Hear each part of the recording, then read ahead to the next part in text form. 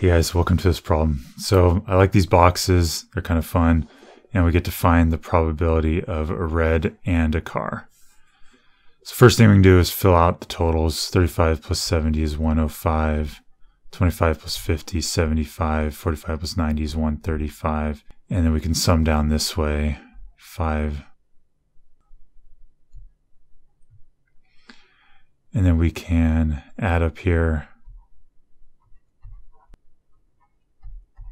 And now we finished filling that out. So probably red and car, well, red and a car. So success is 35.